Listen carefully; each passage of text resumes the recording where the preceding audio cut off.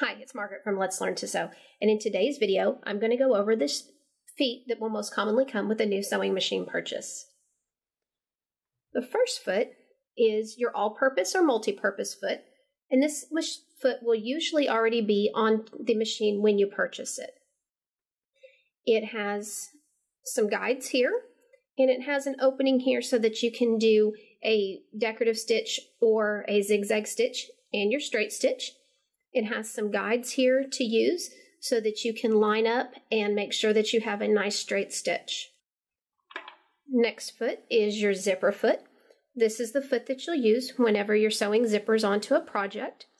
It'll attach on the left or the right, and then you'll want to make sure that you adjust your needle to come down on either the left or the right side. This is your overcast foot, and it's used for sewing an overcast. The overcast stitch is a nice stitch because it allows you to put an edge along your fabric to prevent any type of raveling. This is your blind hem foot. It's used to do a blind hem, and it does have a guide that comes down the middle. You'll line that guide up with the fold of your blind hem on your garment, and it'll allow you to keep it nice and straight. Now this is an applique foot or a decorative stitch foot. The area here is much larger than it is on your multi-purpose foot, and you also have a little bit more of a swing area here for the needle. That allows you to set your stitch width larger so that you can do bigger decorative stitches. This area here, being wider, also allows you to see the stitch out, and it allows the foot to glide easier along an applique if you're going along the edge of it. This is a button foot, and the button foot allows you to sew buttons on your sewing machine. Once you get the hang of how to use this foot, you'll never go back to stitching your buttons on by hand.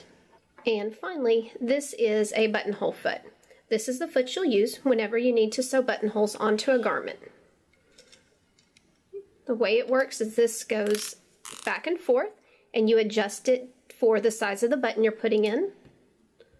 Then you just snug it down, attach it to your machine, and set your buttonhole design for the one that you want. Some machines have one, some have 4 or 5. And then what it'll do is as it stitches out, this will move back and forth, forming your buttonhole. Now this is a 1-step buttonhole, but there are machines that have 3 and 4-step.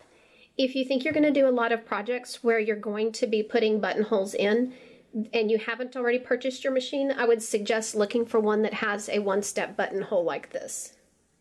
I hope you found this video useful, and if you'd like more information on how to use the feet that came with your machine, be sure to subscribe to our YouTube channel and check out our blog at letslearntosew.com. If you'd like more information on how to use your sewing machine more effectively, then be sure to sign up for our sewing machine bootcamp. I'll put a link below in the description so that you can find it easily.